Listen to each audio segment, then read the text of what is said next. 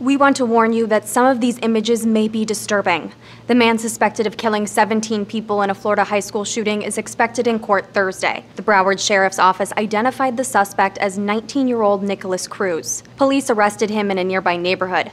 Authorities believe he concealed himself among the crowd fleeing Marjory Stoneman Douglas High School. The Broward County Schools superintendent said the suspect was recently expelled from the school for unspecified disciplinary reasons. Police said the suspect used an AR-15 style rifle to carry out the attack, and a U.S. official told CNN he purchased the weapon legally after passing a background check. Law enforcement officials spent Wednesday searching the suspect's home and looking through his social media accounts. Sheriff Scott Israel didn't give many details, but did say officers uncovered some, quote, very disturbing content.